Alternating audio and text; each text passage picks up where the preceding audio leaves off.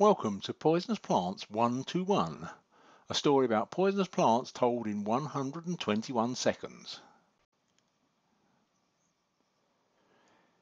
Arum maculatum is a native plant that grows in woodland as well as often appearing in gardens.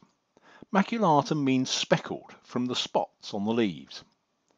Other species of Arum include italicum with its marble-like leaves.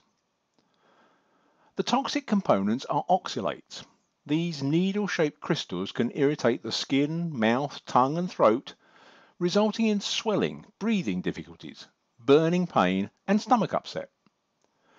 The orange berries are quite attractive, but their acrid taste and the tingling in the mouth that begins quite quickly mean that large amounts are rarely ingested, and serious harm is unusual.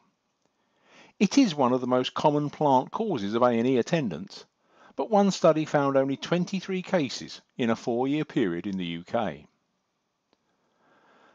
Someone told me about eating a leaf from Arum maculatum. Though she spat it out when she found how unpleasant the taste was, her mouth and cheeks became irritated and sore for a couple of days.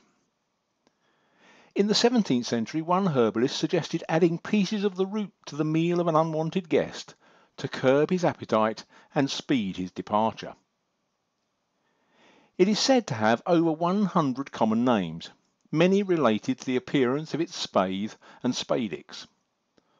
Lords and ladies is fairly obvious, as is Adam and Eve. Less obvious is cuckoopint, because it should be pronounced cuckoopint, after pintle, an old term for penis. For a lot more information on poisonous plants, please visit www.thepoisongarden.co.uk.